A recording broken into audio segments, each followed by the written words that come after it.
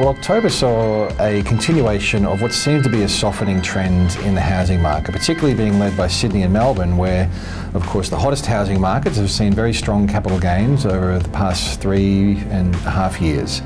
But we have seen over the past couple of months now, the rate of value growth is starting to moderate from the very high levels. Values are still rising. We've seen city values rise by 0.3% over the past month, and in Melbourne they're up by 0.6%. So that's the other change, is we're starting to see Melbourne now consistently outperform the Sydney market, not just in the rate of capital gain, but also in auction clearance rates, in transaction volumes, which are continuing to rise in Melbourne, but now they're levelling off, even falling across the New South Wales market.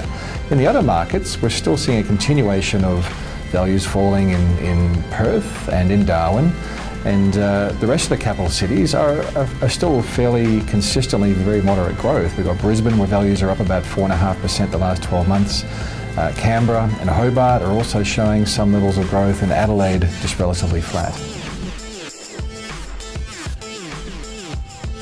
Well, historically, we've been seeing detached housing outperforming apartments for the rate of capital gain quite substantially in Melbourne and also in Sydney. What we've seen over the past quarter, though, is that apartments have shown a higher rate of capital growth than houses. Whether or not this is a trend that's going to continue is yet to be seen. I think I'd be quite surprised if it did continue, considering the amount of new supply we've seen coming into the apartment space in Sydney. Well, interestingly enough, across each of the capital cities, we are seeing stock levels rising, or the number of advertised homes is rising, as we do see every spring. But for the first time since 2012, we're now seeing listing numbers in Sydney higher than what they were a year ago. Most other capital cities have also seen a rise, but we're seeing the most substantial rises, firstly in Sydney, but also in Perth and Darwin, where buyer demand has really tapered off. First time we've seen that happen since 2012 in the Sydney marketplace, which means buyers have more stock to choose from. There's less urgency in the market as well, which means buyers can take their time to make a decision and try to get the best price that's suitable for their budget. Well, the cash rate decision, I think, is looking really close. We've got a very low inflation figure. We've got the housing market starting to cool down, which the Reserve Bank will be very, very comfortable with. And of course, we've also got the out-of-cycle rate hike we've seen from the lending sector over the past few weeks as well as premiums on investor loans, which are probably keeping the rate of capital gain a bit lower. So I think the Reserve Bank will be very comfortable with that. Whether they'll cut rates or not is yet to be seen, of course. So my call is we'll probably see rates remaining on hold until we see the CapEx figures come through.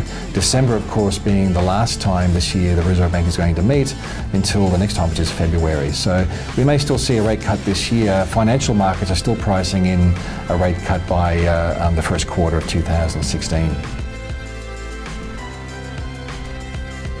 Well, it looks like 2015 will be a year of change. We've seen the marketplace probably peaking out in terms of growth. We've seen several capital cities moving into the down phase of the cycle, being Darwin and Perth. And we've seen Melbourne now starting to outperform Sydney. We've also seen rental yields hit new record lows in those cities as well.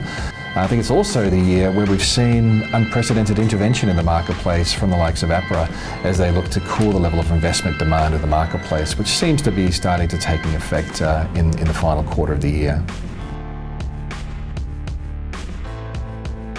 Well, real estate agents need to face the market conditions, and if the marketplace is softening, then that's a really good opportunity for the quality agents to show how professional they are and demonstrate their experience in the housing market. Of course, there's going to be education for vendors. As the marketplace slows down, it can be difficult for vendors to adjust to changed buyer expectations as well. Homes may take longer to sell, vendors may have to discount their prices more than what they would have in the past, and they'll probably see fewer auctions successful on auction day, as we have over the past month or so. For agents, it's really about demonstrating their skill sets, their levels of negotiation, and their ability to educate the vendors and work with the market as it stands.